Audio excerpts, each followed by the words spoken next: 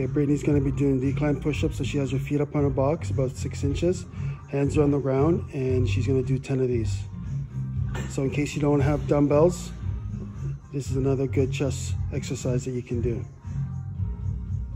Let her grow. Just get those elbows at 90 degrees, look straight down.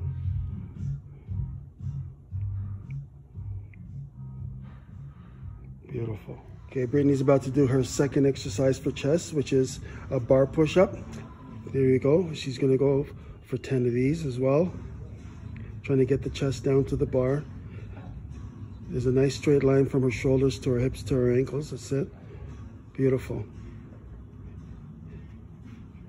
Inhale down, exhale up as she pushes. You can use a chair for this. Just push it up against the wall at home and off you go. Good job. Britt's about to do push-ups off the floor.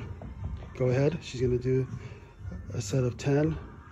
Bring those elbows to 90 degrees. Inhale down, exhale up. Nice straight line. See that? From her shoulders right through to her ankles. Beautiful. Keep going, girl. That's it. Push, push. Good job, good job. Nice. Brittany's about to start doing triceps, so we're doing rear bench dips. So knees are slightly bent. Pushing straight up, blocking the elbows out. Getting close to the ground with her butt, but don't touch. And she wants to try and stay close to the bench as possible at all times. Again, she's trying to get 10 reps in. So if you're doing these at home and you don't have a bench, you can use a chair. Just make sure the chair is up against the wall. Good job. Okay, Brittany's next tricep exercise, we're back to the bar again.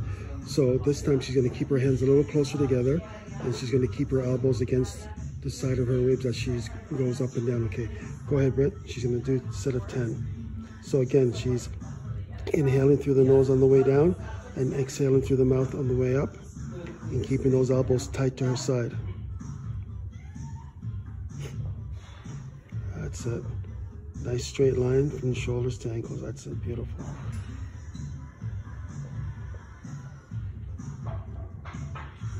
Good core exercises. Brittany's going to do her first core exercise, which is dynamic side plank. So she's going to set up on her elbow, legs stacked, free hand on top of her hips, and she's going to dip down towards the ground, but don't touch, and then right back up.